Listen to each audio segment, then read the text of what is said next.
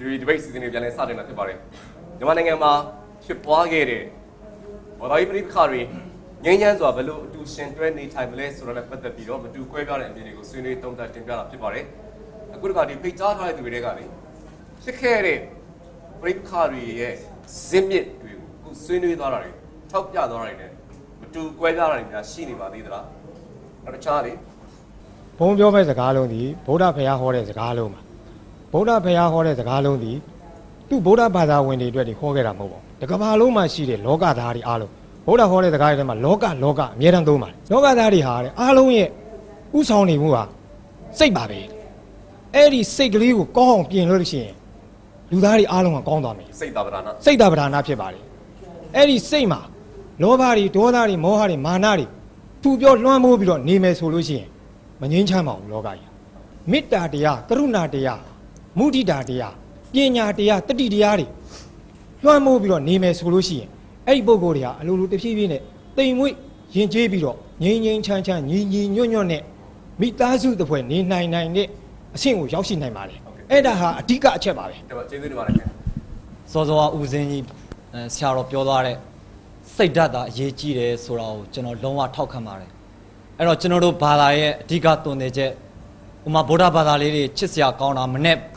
မိုးလင်းတာနဲ့ကျွန်တော်တို့အရရှိမြင်အောင်မေတ္တာပို့ကြပါတယ်အဲ့တော့လူတွေအားလုံးကျွန်တော်တို့ကကောင်းစေခြင်းနဲ့ငြိမ်းချမ်းစေခြင်းကြတယ်အဲ့တော့ကျွန်တော်တို့ဒီကက်သလစ်ခရစ်ယာန်ဘာသာရဲ့အနှစ်ချုပ်တရားဟာလည်းပဲကိုနဲ့နီးစပ်တော်သူကိုမင်းကိုမင်းချစ်တယ်လို့သူတစ်ပါးကိုလည်းချစ်ပါလို့ကျွန်တော်တို့ရဲ့ဘာသာရဲ့သွန်သင်ချက်ဖြစ်ပါတယ်အဲ့တော့ကျွန်တော်တို့လူတစ်ယောက်ရဲ့ပြုမှုဆောင်ရွက်မှုကျွန်တော်တို့ကြည့်လိုက်တဲ့အခါမှာဥပမာယုံနှိတ်သောလှုပ်ကိုလှုပ်တဲ့လူတွေသည်သူတို့ရဲ့စိတ်နှလုံးမှာဟိုကနှိတ်ကြနေလို့ဒီလိုမျိုးဖြစ်ရတာအဓိကတော့ပြည်သူပြည်သားတွေရဲ့စိတ်နှလုံးသားထဲမှာဟိုကတရားစိတ်ကလေးစာနာစိတ်ကလေးနဲ့ရှင်သန်နေထိုင်တတ်ဖို့ရန်အတွက်ဘာသာရေးခေါင်းဆောင်များကနေပြီးတော့စ조사ပြီးတယ်နော်တုံတင်ပေးဖို့ဒါလည်းတနည်းတစ်ပုံအပြင်ဒီလိုမျိုးပြလိပက္ခကိုရှော့ချစေနိုင်တယ်လို့ကျွန်တော်အနေနဲ့မြင်ပါတယ်ကျေးဇူးတင်ပါတယ်ခင်ဗျာဘာသာပေါင်းစုံငြိမ်းချမ်းစွာသူရှင်တွဲနေထိုင်ဖို့ဆွေးနွေးတဲ့ခါမှာရှင်ဘာမခနေဘယ်ချက်ကိုထောက်ပြဘာသာကိုဖားပြုဘာသာဝင်ကိုဖားပြုတဲ့ဆရာတော်ကြီးတွေနဲ့ခရစ်ယာန်ဟိန္ဒူအစ္စလမ်ဘာသာဝင်တို့မှာလည်းဘာသာတိုင်းတို့သူတို့ဘာသာတို့ရဲ့ကိုဖားပြုတွေရဲ့ဥပဒေပညာရှင်တွေရဲ့ပေါင်းဖက်ပြီးတော့တူညီတဲ့အချက်တွေနဲ့ပေါင်းစည်းလိုက်မယ်လွတ်တော်ကိုတင်လိုက်တဲ့အခါကျတော့လွတ်တော်ကဒီဥပဒေကိုအတည်ပြုလိုက်မယ်ဆိုရင်ဥပဒေအတိုင်းနဲ့ပြစ်မှုပြစ်ဒဏ်မြတ်တာသွားမယ်ဆိုရင်ပြိပခမဖြစ်ရေးကတော့ခွန်ကြီးတို့အနေနဲ့90%လောက်ကျင်းသေးတယ်လို့ပြောလို့ရတယ်Do you have any recommendations or any comments on the systematic violence that's occurred in the last year? I think it's clear from what Sayar was saying about there should be laws in the parliament and parliament is doing things. It's not enough just to have a law. You actually have to have the law enforced. You have to have the police force and the courts to actually enforce this and punish people who preach hatred and who perpetrate violence against different religions. It has to be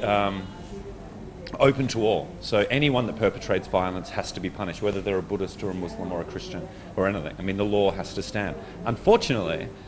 even if Parliament writes the best law, the system and the community has to actually follow that. And that's what has to change. ဒီမိနစ်ကချန်စီဒါဇုံတစ်ယောက်ကြောင့်လည်းဖြစ်နိုင်တယ်လို့ပဲလူတွေရဲ့စိတ်ထဲမှာရှိတဲ့တယောက်မနှစ်သက်တာတယောက်ဘောမကြတာတွေကြောင့်လည်းရှိတယ်ဆိုတော့ရှင်ပြထောက်ခံတာဘာသာရေးရတော့လကောင်းဥပဒေကြောင်းရတော့လကောင်းနိုင်ငံရေးရတော့လကောင်းသိရှိနားလည်ထိုင်ဒါမျိုးဖြစ်စရာအကြောင်းမရှိဘူးပေါ့ခင်ဗျားဆိုတော့ဆရာဦးကျော်ငိမ့်တစ်ဖက်နဲ့တစ်ဖက်မယုံကြည်တာမနှိမ့်မြို့တာတွေရှိတာလဲအကြောင်းတရလို့ပြောရင်အဲ့ဒါကမပြောပလောက်တဲ့အစိတ်ပိုင်းပဲဖြစ်မယ်ကျွန်တော်တို့ကမွတ်စလင်သားဖြစ်တယ်ဗမာဒလိစရိုက်နဲ့38ဖြာမင်္ဂလာနဲ့လောကညီတီနဲ့ကြီးပြင်းလာကြတာဆိုလိုတာကကျွန်တော်တို့ community နှစ်ခုကြားမှာ historical prejudice လုံးဝမရှိခဲ့ဘူးအမုန်းကြီးမုန်းတယ်အညိုကြီးညိုးတယ်အတေးကြီးတေးတယ်ဆိုတာမရှိခဲ့ဘူးဒါတစ်ချက်ပါတဦးနဲ့တူမနှိမ့်မြို့လို့မယုံကြည်ကြလို့ဆိုတဲ့အချက်ကခုနကပြောတဲ့ hate speech တွေရဲ့တွန်းအားကြောင့်လား widely spread ဖြစ်တယ်လို့ဖြစ်ဆွဲတင်ပြကြတယ်ရှင်ပြဘာလို့ဆွေးနွေးကြမှာလဲမြန်မာပြည်ရဲ့ဒီမိုကရေစီတွင်ပူပြောင်းရေးကာလမှာပဲလူချင်းလူမြင်တာတဲ့စာရင်ငါလူမျိုးwhat time be nationalist မျိုးသားရေးရှေ့တန်းတင်လွန်းတဲ့လှုပ်ရှားမှုတွေ ဘာကြောင့်များလာလဲ ဘာကြောင့်အဲ့လိုဖြစ်ရလဲဆိုတော့စကြတဲ့ကောမဟုတ်လို့ပဲနောက်ရှိဖွဲ့စည်းပေါ်ဟာဦးဇင်းတို့တန်ခါလောကကတော့စက်တည်မရှိဘူးလို့ဒါအကြိမ်ပြောခဲ့ပြီဘာကြောင့်လဲဆိုတော့ဘိုင်းတပီးပဲဖောက်တယ်ပြီးပဲမဟုတ်တဲ့အတွက်ကြောင့်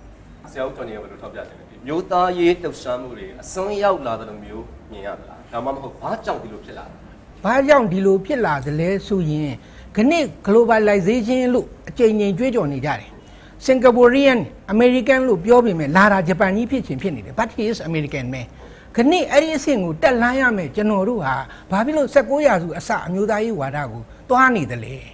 ဆိုရင်ဆရာတော်ပြောတာဟာမမှားဘူး2008ဖွဲ့စည်းပုံဟာအဲ့ဒီ derivation တွေများတယ် ကိုတာလို့ဖြစ်ကြလားဖြစ်ဆွပြောကြလား ကျွန်တော်စိတ်ထဲမှာဘယ်လိုထင်လဲဆိုတော့ဘာကြောင့်ဒီနိုင်ငံရေးအကြောင်းအရန်အရေးကြီးတယ်နော်နိုင်ငံရေးစီးပွားရေးဒီ globalization အဲ့ဒီအကြောင်းအရန်အရေးကြီးတယ်ဟိုတရားဥပဒေတွေရှိတဲ့နိုင်ငံတွေမှာနင်းချမ်းရှိတဲ့နင်းချမ်းတဲ့နိုင်ငံတွေမှာတကယ်ဒီမိုကရေစီရှိတဲ့နိုင်ငံတွေမှာဒီမသေးကြတဲ့ကြောက်စိတ်ပေါ်လာတဲ့အချင်းလေးလေ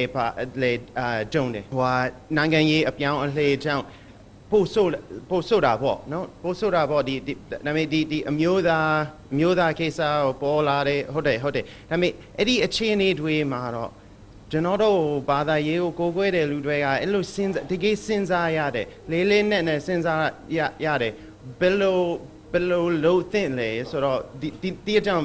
ကျွန်တော်ပြောချင်တယ်နော်ဟုတ်ကဲ့ကျေးဇူးဟုတ်ကဲ့ကျေးဇူးဟုတ်ကဲ့ ပြဿနာတွေကဟိုမြန်မာနိုင်ငံမှာကဟိုပြောင်းအောင်လို့ပဲပြောင်းအောင်ကိုဒုံနဲ့ထိုးရင်ပြားတွေထွက်ပြေးပြီးလူတွေကိုအန်ဒီရပေးနေတယ်ပြဿနာပေါင်းကမြောင်များစွာရှိတယ်ကျွန်တော်တို့စနစ်တစ်ခုနဲ့တစ်ခုပြောင်းတော့မှဆိုရင်ဒီပြဿနာတွေကိုဖန်တီးယူလို့ရတယ်ရှိပြီးသားကိုပြဿနာတွေကနိုင်ငံရေးရလွှမ်းမိုးမှုစီးပွားရေးရလွှမ်းမိုးမှုကျွန်တော်တို့ပြည်သူတွေအများစုကဆင်းရဲပါတယ်အားလုံးကအစာဝတ်နေမပြေလေကြဘူးကိုစီးပွားရေးကိုမနေ့ရုန်းကန်ပြီးလှုပ်ရှားနေရတယ်ဒီအချိန်မှာကဒီစီးပွားရေးရအမျက်ထုတ်လို့တဲ့အုပ်စုတွေလည်းကျွန်တော်တို့နိုင်ငံမှာရှိတယ်ဒီလိုပြဿနာတွေဖြစ်လာတဲ့အချိန်မှာဘာတွေဖြစ်လဲဆိုတော့ဥမာဗျာအိမ်တွေဖြတ်စည်းခံရတယ်ဝင်ပြီးလူတယ်ဗျာစင်းရဲမွဲတေမှုတွေစင်းရဲမွဲတေမှုတွေအဲ့ဒါတွေနဲ့အဓိကဆိုင်ပါတယ်เนาะပြီးတော့လူတွေရဲ့ဟိုပါပေါ့ unemployment rate ပေါ့เนาะလုံလက်မဲ့နှုန်းနေရှိတယ်ဒါတွေကြောက်ပေါ့เนาะဒါတွေကြောက်ကိုယ့်ရဲ့ဟိုပါပေါ့တည်တဲ့အလုပ်ကိုင်းတွေမရှိတာတွေကြောက်ဒါတွေကစူပူပြီးပောက်ကွဲလာတယ်ဖြစ်တော့ဟုတ်ကဲ့အဲ့တော့ဇင်းမြစ်ပေါင်းများစွာတွေကဒါလည်းတစ်ခုပဲပေါ့နော်ကျေးဇူးတင်ပါတယ်ဒီဘာသာရေးပြည်ပခါတွေကြံဖက်မှုတွေနဲ့ဆက်ဆက်တဲ့ဗီဒီယိုသတင်းပေးပို့ချက်ကိုပြသဖို့ရှိပါတယ်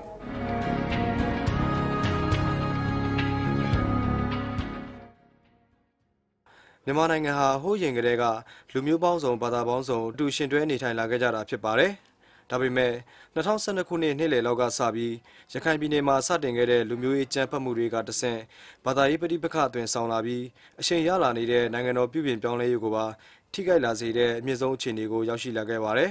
။ကုလသမဂ္ဂထွေထွေတွင်ရေးမှူးမစ္စတာဘက်ကီမွန်ကတော့အဲ့ဒီလိုကြမ်းဖက်မှုတွေကိုအမြန်ဆုံးမရပ်တန့်နိုင်ပါကမြန်မာနိုင်ငံရဲ့ပြုပြင်ပြောင်းလဲရေးလုပ်ငန်းစဉ်တစ်ခုလုံးအဖက်ဆယ်မရအောင်ပျက်စီးဆုံးရှုံးသွားမယ်လို့သတိပေးထုတ်ပြန်ခဲ့ရပါတယ်။ဒီနေရာမှာပဋိပက္ခတွေကိုကင်တွယ်ဖြေရှင်းခဲ့တဲ့လုံခြုံရေးတာဝန်ရှိသူတွေရဲ့ကင်တွယ်ဖြေရှင်းပုံနဲ့ပဋိပက္ခတွေနေရာအနှံ့စနစ်တကျဖြစ်ပေါ်လာတဲ့အပေါ်အားလုံးကတန်တရားတွေဝင်ခဲ့ကြပါတယ်။ဒီဟာအကွက်ကြကြိုတင်ပြီးတော့စီစဉ်ထားတဲ့ထောင်ချောက်ဆိုတာကိုခလေးတွေတော့တော်တော်သိနေပြီ။တစ်ချိန်တည်းမှာပဲ669လှုပ်ရှားမှုတွေမျိုးစောင်းဥပဒေနဲ့ OIC ပြည်တွင်းထဲဝင်လာဖို့ကြိုးစားနေတာတွေကလည်းပြဿနာတွေကိုပုံမရှုပ်ထွေးလာနေစေပါတယ်။ OIC